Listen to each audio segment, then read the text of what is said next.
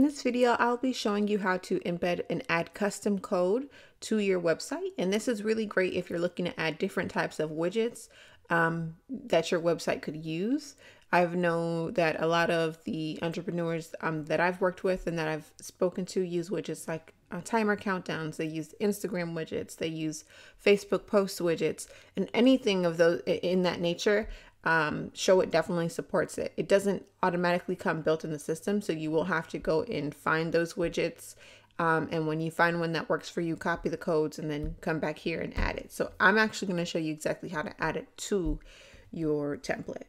So one widget that you could use is the Instagram widget. Now I know that the template automatically comes with the look of what would be an Instagram feed up here. Essentially, you can leave it like this. This is something that's an alternative. If you choose not to add an Instagram feed, what you can do with this section here is just click on the images and change them out manually for whatever you prefer. And you can do this for all the images here. The other option that you have is, before I actually go past this, so I know that you can only visibly see 1, 2, 3, 4, 5, 6, 7 of these images, but you can see that there's 9, and there's some images that are actually overflowing. And the reason why I did that is because if there's a bigger screen viewing your website, you at least want to make sure that top bar is still full with images.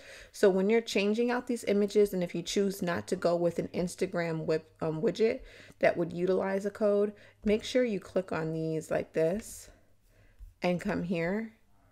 And you want to do that for every single one when you're changing out the images. Make sure you don't miss image 8 and image 1 and image 9. Because you can see if I click on them, they actually don't show up because you don't see the door. It's showing right here. And you also don't see that open book. So make sure you're able to click on those and change those out as well.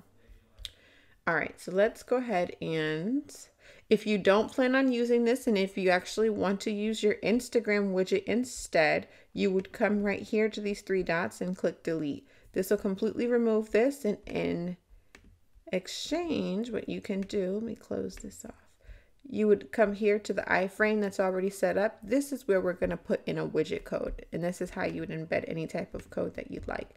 So if you double click on it, you can see that this edit code box pops up, and you would go ahead and paste any Instagram widget code that you'd like. Now, something to be mindful of, because it's following this type of format, make sure that your widget is set up with the proper parameters. You want to make sure that each square is 200 by 200, and you want to have at least 9 images selected so that it can fit across the top of your website in the exact same way the alternative does. And this is where the images would show up similar to the ones that are here. So that's how you would add how you would add code to your website.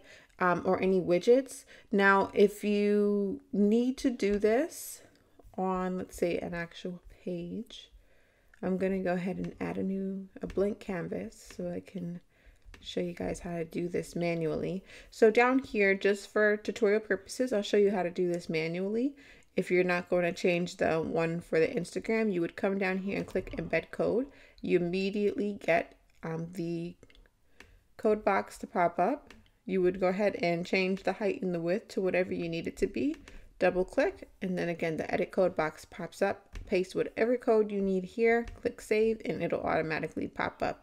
Because I didn't put anything, it says it's undefined, which is totally okay. So I'm just gonna go ahead and delete that, and also delete this canvas here. Let me bring this up. Delete, awesome. All right, and that's essentially all you have to do in order to add any type of additional code to the website that you need. If you have any questions about the process, head over to the Facebook support community and ask for help. I'll be more than happy to assist, or email me at hello@bwpdesignstudio.com.